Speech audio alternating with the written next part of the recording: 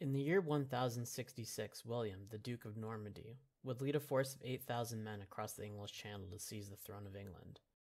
While outnumbered and subjected to a brutal battle even by medieval standards, he would slay his opponent, the English King Harold Godwinson, and take control of one of the wealthiest countries in the known world. The effects of the Norman invasion of England are profound. The entire English ruling class were displaced and replaced by French-speaking foreigners who were hungry for wealth and plunder. William as king would fulfill his promise to his supporters by granting them huge tracts of land and titles. Many of the Normans would intermarry with the English nobility and forge mighty dynasties. French would become the language of government and the ruling class. The English would lose control of the Catholic Church, and their language would be regulated to the lower class, seen as brutal and unsophisticated. Serfdom was introduced to the island as millions were locked into feudal servitude for generations. The spirit of the English would endure, but their customs and language would transform under Norman influence. The days of the Anglo-Saxon culture were gone and would never be the same. How did such a calamity happen to one of the most powerful and wealthiest people in Europe? The answer is complex, but it can be said that the English were a people accustomed to being conquered. In 1066, the land known as England was ruled by the last Anglo-Saxon king, Edward the Confessor. His rule had been somewhat peaceful and many considered it to be a golden age, the last flowering of the Anglo-Saxon culture. Edward was not a bold or intelligent man, but he had grown up in Normandy and was an acceptable ruler to many powerful allies. Edward assumed the throne under the restoration of the House of Wessex in 1042. He was the latest king in a long line stretching back to Alfred the Great, who had defeated the Vikings in 879. Alfred's descendants would each add or protect lands taken from the northeastern area of the island, known as the Danelaw, until the reign of Ethelred the Unready in 979. Ethelred would be blighted by renewed Viking attacks upon his succession to the throne. After an alliance with Richard, the Duke of Normandy, and defeat by a Norse fleet under the King of Norway, Ethelred agreed to pay the invaders off. Payments to the Vikings was not a new concept, but the asking price from the kings of both Norway and Denmark was staggering. The king would raise £250,000 over the next 27 years. This sum, known as the Danegeld, was only possible due to wide participation in taxation and the efficiency of the English administration. The payments were sufficient for a time, but only served to tempt the Vikings. The Scandinavian kings believed that the immense wealth generated in the Danegeld should be theirs by right of conquest. A plan was constructed to invade England and take its wealth permanently. In 1006, Svein Forkbeard, the king of Denmark, launched a series of raids that shook England to its core. Ethelred and his family fled to their allies in Normandy, while Svein captured London in 1013. Both Ethelred and Svein would die soon after and leave the fate of the country to their sons, Canute and Edmund Ironside. Edmund was murdered in 1016, which left Canute to inherit the three kingdoms of England, Denmark, and Norway, which were combined into the North Sea Empire. The people of England accepted this outcome as inevitable, and Canute would keep most of the Anglo-Saxon traditions. He would install a system of laws devised by the Witan, an early form of parliament. Canute would agree to rule by the customs of the English people and promise to be a fair and just lord. There was a sense of hope among the commons that Canute would bring an end to the era of Viking attacks due to his dual possession of both Norway and Denmark. Canute would split the kingdom into 4 separate earldoms in an effort to simplify governance. The earls would be the king's most powerful and influential landowners and were located in Northumbria, Mercia, Wessex, and East Anglia. The Godwins of Wessex would become Canute's main English collaborators and eventually rise to become the most powerful family in the land. Canute had a fairly successful reign and would be one of the only 2 English monarchs known as the Great. Canute died in 1035, which began a struggle between his sons, Harold Harefoot and Harthacnut. Ethelred's sons in Normandy, Alfred and Edward, would also contend for the throne. Earl Godwin simplified the issue of succession by handing Alfred over to Harold when he landed in Kent in 1037. Harold would castrate and blind the Atheling, an act that would kill him. The other earls of the kingdom condoned this act as barbaric, but eventually accepted it to avoid civil war. Both Harold and Harthacnut would die in 1042, which left Edward as the only surviving heir. Edward was far from ideal as king, but possessed some qualities that made him an attractive choice over Canute's unloved sons. He was a middle-aged man who had spent most of his life in Normandy and possessed strong ties with the Norman nobility. This was an important bulwark against aggression from Scandinavia and considered to be an essential alliance. He was not a great warrior, but he was unusually pious, which earned him the nickname the Confessor. Edward struggled to reconcile the relationship between the Normans and English during his reign. He blatantly showed favoritism to the Normans and granted large tracts of land to various nobles and dignitaries. In 1051, a clash occurred in Dover between Norman knights and local townspeople. When Edward ordered Godwin to punish the town, he refused, leading to a conflict between the king and his most powerful landowner. The Godwins were briefly forced into exile after recruited thanes on both sides refused to fight a civil war over the issue. The Godwins would raise a fleet and return the next year in triumph, which forced the king to exile his Norman supporters. Within 2 years, the senior Godwin died and his son, Harold Godwinson, inherited the earldom of Wessex. At the same time, his brothers took the remaining 3 earldoms, which made the Godwins the de facto rulers of the country on the king's behalf. As Edward aged, it was apparent that he would not produce an heir with his wife, the daughter of the elder Godwin. The age-old problem of succession that had plagued the Anglo-Saxon royalty raised its head again. Edward had reportedly offered the throne to William, the Duke of Normandy, years before. William was the kingdom's most important ally, and it made logical sense for him to succeed the king. Other contenders for the throne were the heirs of Edmund Ironside and the Godwins themselves, who were already ruling the country in all but name. There was also evidence that the kings of Denmark and Norway had been offered the crown. The question of succession was a powder keg which threatened to drag the country into civil war. The relationship between Harold Godwinson and William was complicated. Harold had visited Normandy in 1064 for unknown reasons and found himself a hostage of the Count of Ponthieu. He was later rescued by the Normans and was coerced into swearing allegiance to William. He returned to England on semi-good terms with William, which would later become strained with Edward's decline. As Edward lay dying in 1065, he considered all the options available. He finally decided, or was pressured by the Witan, to choose Harold Godwinson as his heir. He died in early 1066, and Godwinson was crowned the very next day. Godwinson was fairly popular among the people and had no trouble in the election by the Witan. Several factors contributed to the haste of this decision, including the power of the Godwin clan, attacks from the Welsh and Scottish, and threat of an imminent invasion from the Norse. The country required a strong leader for protection against its many enemies, and this was the most logical choice. William was infuriated at this decision and began plans for an invasion after receiving approval from the Pope. He claimed that the throne had been promised to him by Edward and accused Godwinson of breaking his oath. At the same time, the King of Norway, Harald Hardrada, decided to seize the moment and planned to invade in an attempt to restore the North Sea Empire. William was able to amass around 8,000 warriors. His army was mainly comprised of Normans, along with aristocratic knights left over from the remnants of Charlemagne's Frankish Empire. The soldiers in William's army differed from the typical war bands ravaging Europe at the time. They were better trained and affluent enough to afford the purchase of horses, armor, and weapons. The warriors joined William's forces in hopes of receiving land, titles, and wealthy English brides. William also received support from wealthy non-combatants, such as nobles and members of the church.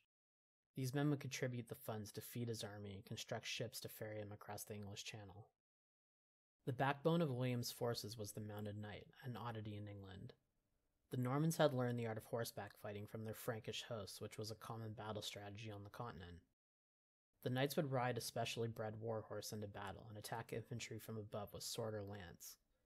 He could also attack other mounted knights through the use of jousting, which took considerable time and skill to master. Of the 8,000 warriors William had amassed, 2,000 to 3,000 were armored knights on horseback. The English were not strangers to horses and were especially fond of using the animals to transport armored men outside of battle. There is evidence that the Vikings had used horses in this way, which led an English king to ban their export in fear that they would be taken by an enemy army. Despite these uses, the English still preferred to fight on foot in the shield fort and did not deploy mounted warriors in battle. William established invasion bases in the summer of 1066 at Dives-sur-Mer and St. Valery-sur-Somme in Normandy, now northwestern France. Tradesmen and woodcutters used the money collected from the church and Norman landowners to construct the required ships. While this was underway, another logistical problem arose: how to maintain the army and feed the horses. The several thousand horses required enormous amounts of barley, oats, and water, along with servants to clean the stables. William was able to organize all of this while keeping his army in a state of readiness as he waited for the winds in the English Channel to turn favorable. In the meantime, Godwinson, now King of England, had ordered the English fleet to remain anchored at the Isle of Wight for an impending Norman attack. The wind was not on William's side and forced him to delay his departure well into August. The English fleet eventually spent all of its supplies and returned home in the first week of September. William remained in Normandy while Godwinson turned his attention to a new threat in the north. Harald Hardrada, the King of Norway, had sailed an army down the Humber and was camped at Stamford Bridge near York. Godwinson rushed his army north at 20 miles a day to surprise him on the 25th of September in one of the most one-sided and definitive battles in medieval history. Hardrada's army was completely taken by surprise, many without even equipping their armor, and Hardrada himself was killed. This battle would be the last incursion of Vikings into England, and many historians declare it as the end of the Viking Age. Godwinson had little time to celebrate as the winds in the English Channel had finally turned favorable and allowed William to sail with his army on the 27th of September. William would land unopposed at Pevensey in southern England the next day. When news of William's landing reached Godwinson, he rushed back with as many soldiers that could keep pace. This flight exhausted his troops, who had just fought a battle in the north and now had to contend with William's army in the south. The two groups would finally meet near Hastings on October 14, 1066, for a battle that would change the fate of England. The English army technically outnumbered the Normans and was well trained. It consisted of huscarls, or household warriors, which were professional fighting men employed by the king and his brothers. He was also joined by thanes, providing mandatory military service and their retinue. The men were probably exhausted, and most of them had been present at the battle at Stamford Bridge. The professional army was probably also joined by shire fyrds, peasant armies in the south who were not accustomed to fighting. These men would have joined Godwinson as he moved south past London. The English army planned to deploy foot infantry in the form of the shield fort, an impenetrable wall of swords and axes that would repel any attacking forces. William placed his faith in mounted cavalry and archers, two strategies that would ultimately decide the battle in his favor. Godwinson occupied a ridge close to William's camp. He planned to form the shield fort and force the Normans to attack the higher ground. Some of the thanes abandoned their shields for large double-handed axes. William placed his army into 3 divisions, with most of the armored knights waiting in the third to exploit any visible enemy weaknesses. Both armies were evenly matched, as the professional English warriors were as heavily armored as the Norman knights. The English armor used knee-length metal trousers, which favored unmounted fighting, while the Norman armor was split below the waist to make riding more comfortable. On the first attack, William sent mixed units of infantry, mounted knights, and archers at the shield fort. The English were successful in repelling the attack, and doubt began to creep into the Norman minds. The shield fort appeared to be impenetrable, as the Normans suffered heavy casualties from the devastating axes and swords. At one point, William's horse was killed by a thrown spear, which forced him to engage on foot. Panic quickly spread among the ranks, as his men believed William had been slain. William pulled back his helmet and rallied them by yelling, "If you run, you will all die." The English became overconfident in their victory, which allowed William to order 2 feigned retreats using his mounted cavalry. The English shield fort began to fracture as men attempted to chase after the escaping army. They were quickly overcome by William's knights and archers as the English army began to fight a series of desperate last stands. The knights were able to isolate small pockets of warriors and kill them as they tried to defend themselves against more mobile opponents. Harold Godwinson was killed in one of these skirmishes. It is said that he took an arrow to the forehead and was then disabled by a sword cut to the thigh. Other sources show him being ridden down by mounted knights and dismembered by a series of cuts. Regardless of the manner, he was slain along with his brothers and many important members of the English nobility. The English establishment was quick to accept William as king, and he was crowned in 1066 on Christmas Day. It was a simple decision for the country to make based on the past political turmoil and the security that William offered. William would declare that all the land of England was his by right of conquest and began dividing the spoils among his followers.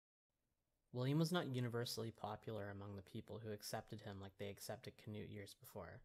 He possessed a small group of hardened supporters who would bond to him through the granting of titles and land. This was a change from the English tradition of royalty, with William becoming the center which all wealth flowed.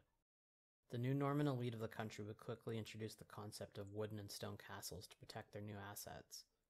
Norman immigrants would arrive by the thousands to build favor with William and settle on the new land.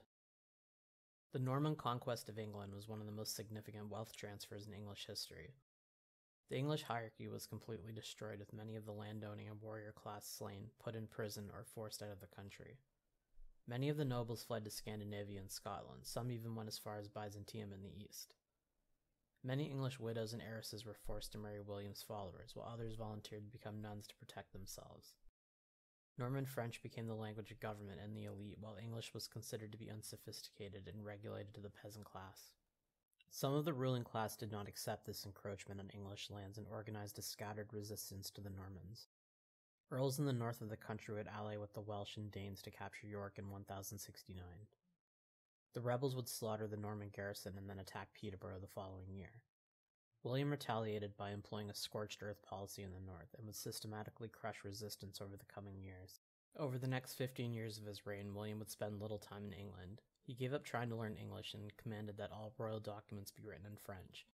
He purged the English church of the English and replaced them with French speakers. He would die in 1087, leaving a much-changed country in his wake. Was England truly changed? The English nobility had been displaced, but the core sense of Englishness remained among the peasantry. The people continued to favor English saints and would soon raise Edward the Confessor to sainthood. William would make very few changes to the government, which was passed on to him by English clerics and civil servants. The system was fairly uniform and relevant to much of the country. It had worked well in the past and continued to feature shires, local governments through the use of sheriffs and courts, and meetings of nobles to discuss grievances. Much of this was directly descended from Anglo-Saxon institutions, such as the shire moots and gatherings of the Witan. Participation was high among the population, who favored their old traditions under new names. England would change under Norman rule, but it would remain English, a system that would shape the country to come.